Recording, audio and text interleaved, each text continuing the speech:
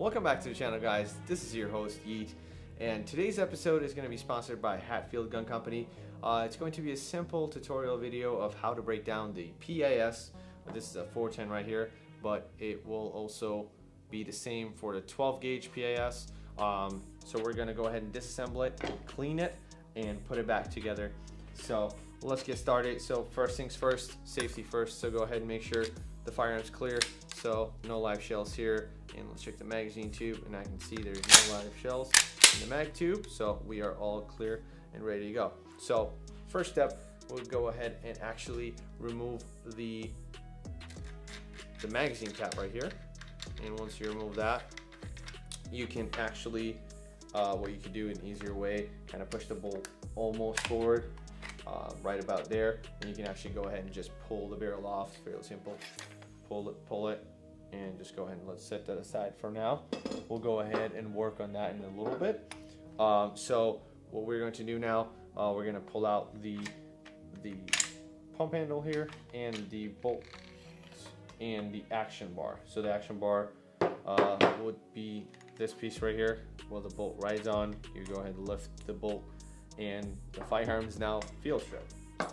And so go ahead and I'll start cleaning from the receiver side here. What I like to do is go ahead and take the some clean cloth, go ahead and give this a nice wipe so we get that nice and clean.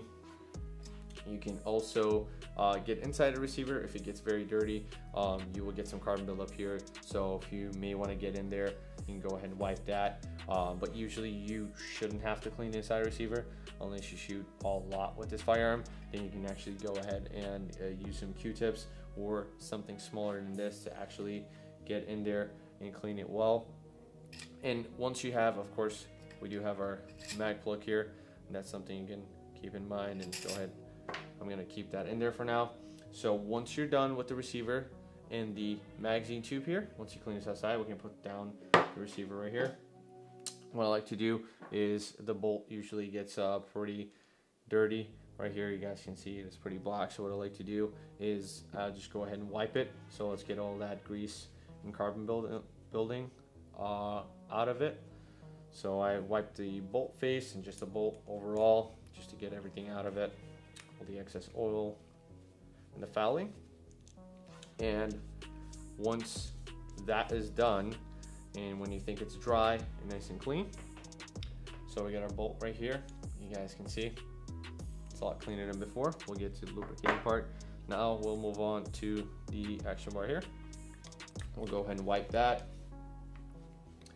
And not much here to clean, but where the bolt rides will get dirtier, so I'll just clean that. It's fairly simple as far as cleaning and maintaining this gun. It's a fairly basic gun, it being a pump.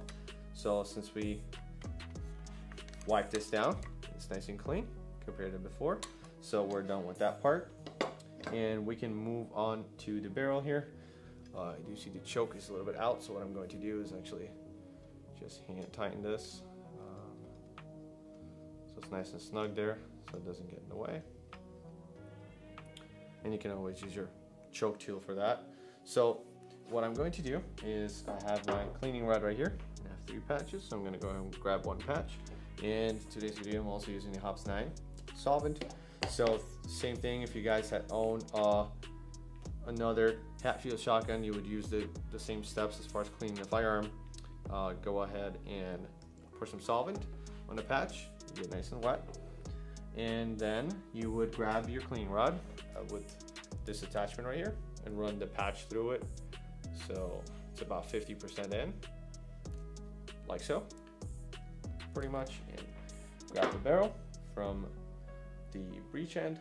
Go ahead and insert your cleaning rod, go all the way through, kind of a couple of times. Right, we want to get it nice and wet so it breaks down the carbon buildup. So you guys can see. I'm going to go ahead and put this down so you guys can see better. Right here, you guys should be able to see it. It is fairly dirty. We got some of that carbon building up.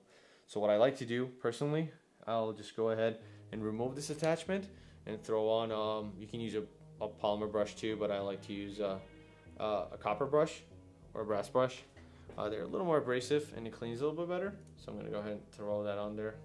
So screw this in, boom, and same step here. So we'll go all the way through from the breech end. So go ahead, go all the way through, come back, go all the way through, come back and out. So once we get that done, that agitates the rest of the carbon buildup inside the barrel. So we'll go ahead and remove this attachment now and insert our other attachment that we're just using. Remove this. What is coming out from here? So let's tighten that back up. So what I'm going to do now, I'm going to use 2 clean patches, but you can also use 1. Just want it to be a better fit here. So go ahead and stack them up, run them through here, and pull them through about 50%. Now, same steps pretty much. Go ahead and grab the barrel from the breech end all the way to the muzzle end. And then let's get that stuck in the choke tube again. Okay, there we go. And go all the way through, all the way back, and through and through. There we go. So I'm going to place the barrel, so I'm going to show you guys again. See, we got that majority of it out. So what you would do is basically repeat the same steps till you get clean patches, so your patches don't look like this. So once you repeat this step, and you can always do it multiple times. So what I mean by that is you can run maybe 2 solvent patches, run once with the brush, and then go ahead and use a clean patch twice, and then just keep repeating the step till again it comes out white and clean. So once we are done with that, we can actually move on to lubricating the firearm.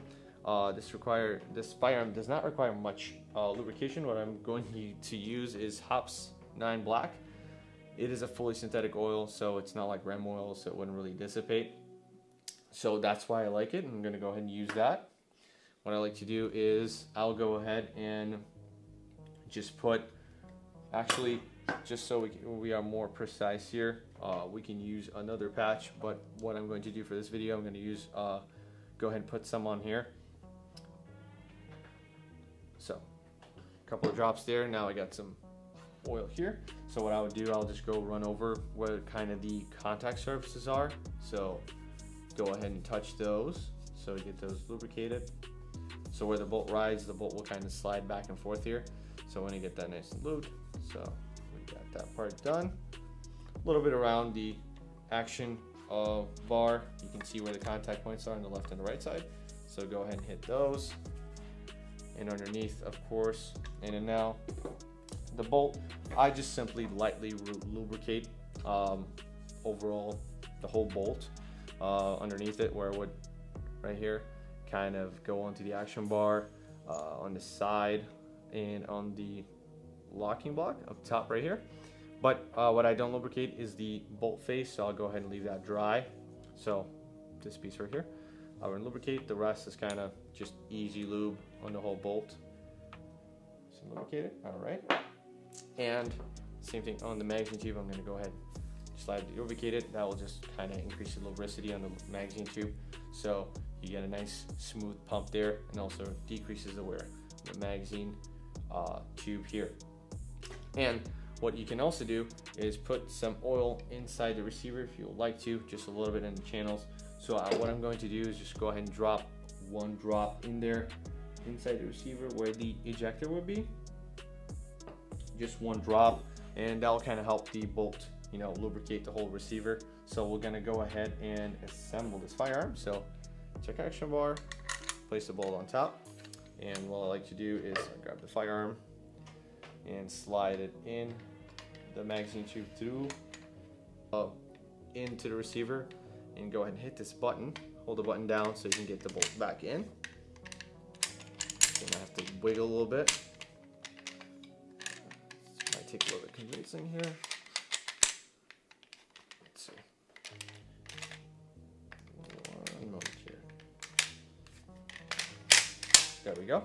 Okay, took some convincing there. Now we got it all the way back. We can actually go ahead and push it forward about, I would say, halfway, just so we can insert the barrel here, about right there. And we'll go ahead and grab our barrel and guide it through the magazine tube.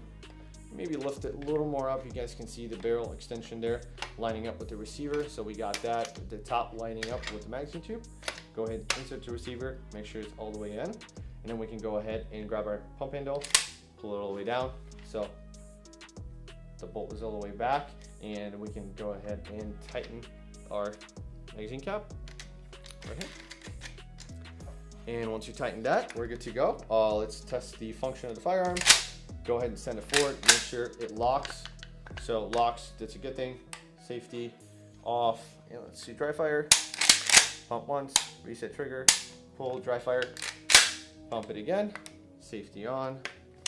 See, it's not fire, safety works. Perfect. And now the firearm is cleaned, disassembled, reassembled, and ready to go. We've checked the firearm. So that being said, that will be it for this video. It's a simple cleaning video. Thanks for watching, guys. Don't forget to like, share, and subscribe. Go ahead and hit that notification bell if you guys want updates on our newest videos. And as always, thank you for watching, and see you guys in the next one.